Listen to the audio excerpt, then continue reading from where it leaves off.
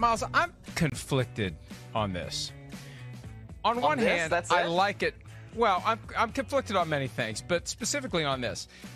On one hand, I like it when a football organization, football coach, whoever, acknowledges a mistake and tries to fix it. On the other hand, it was a pretty big mistake last year, and the Cowboys knew what they were getting into, changing up their defensive philosophy without the personnel necessary to implement it, hiring Mike Nolan to be the defensive coordinator when there were plenty of other capable candidates out there. Granted, Dan Quinn had another job last year. He couldn't be hired by the Cowboys to be the defensive coordinator. He was the head coach of the Falcons.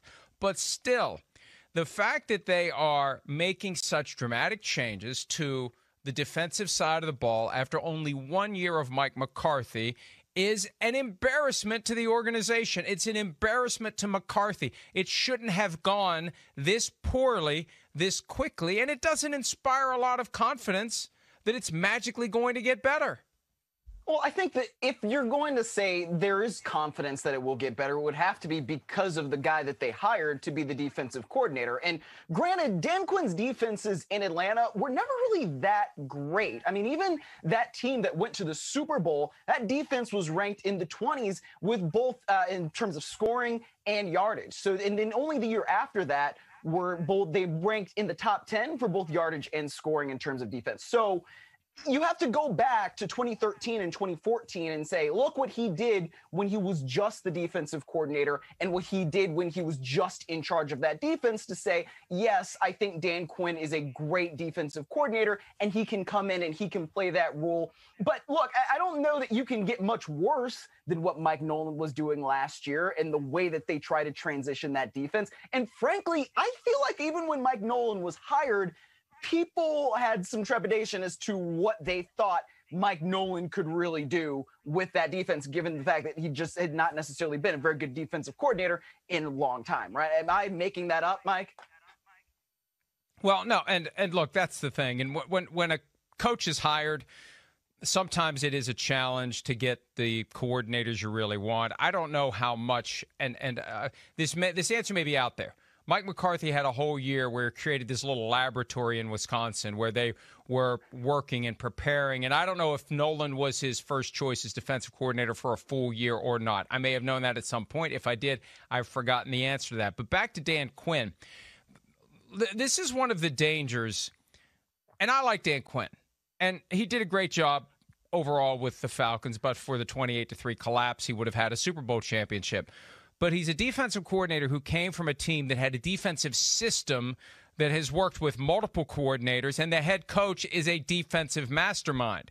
So now you've got Dan Quinn taking over the Dallas defense, working for a coach who isn't a defensive mastermind, as evidenced by last season. You delegate half of the ball, and I've never been a big fan of that, of delegating an entire half of the ball to a coordinator when you're the head coach. And I know that there's involvement, but a lot of these defensive coaches hand the keys to the offense to the coordinator. A lot of offensive coaches hand the keys to the defense coordinator. So I have this image of Sean McVay, his first year with the Rams. He's sitting on top of a cooler, mapping out plays for the next offensive drive while Wade Phillips is running the team. So if you're going to do that, if you're going to delegate the defense to Dan Quinn, has he ever really been a defensive coordinator? You could argue he really hasn't been in the classic sense of being the guy who ran the defense for an offensive head coach. That gives me a little bit of pause. And again, the same people who made the decision that they would have said all sorts of optimistic and colorful, flowery things about last year, and surely did. We could probably dig up the quotes about how good the defense was going to be and how Mike Nolan was going to come in and do this and do that. They got it wrong. How can we have faith that they're going to get it right this year when they got it so wrong last year?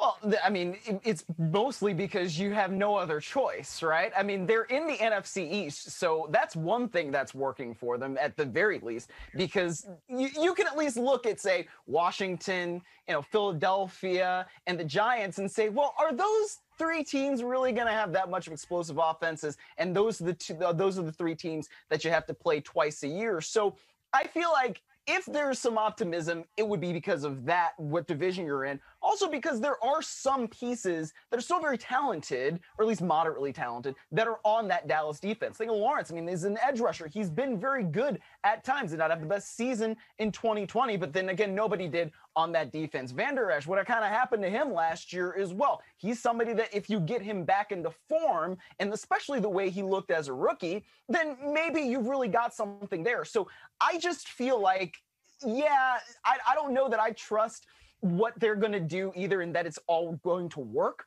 but at least they are in a position where they admitted their mistake. They can clearly see that they made a mistake, and now they're trying to rectify it and they're trying to get better.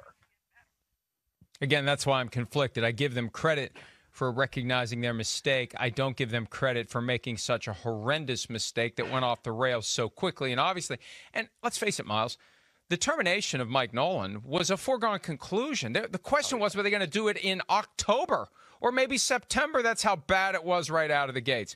So they got it wrong. They're trying to get it right. But the same people who got it wrong are the ones who are making the decision this time around in an effort to get it right. And I don't know that McCarthy is on the hot seat.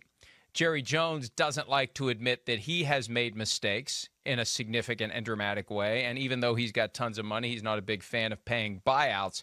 So I think McCarthy is safe no matter what. But at the same time, McCarthy's Super Bowl win from 2010 may as well be from 1910, given the way that his teams have played in recent years of his coaching career, up to the point where he was fired by the Packers with a month left in the season, and in 2020, his first year with the Dallas Cowboys. We'll see how it goes. Open mind, and we'll see. New defensive coordinator, and the proof will be in how many points the opponents score on a per-game basis. Hi, I'm Mike Tirico, and thanks for watching. Make sure to hit subscribe for the latest news and highlights from NBC Sports.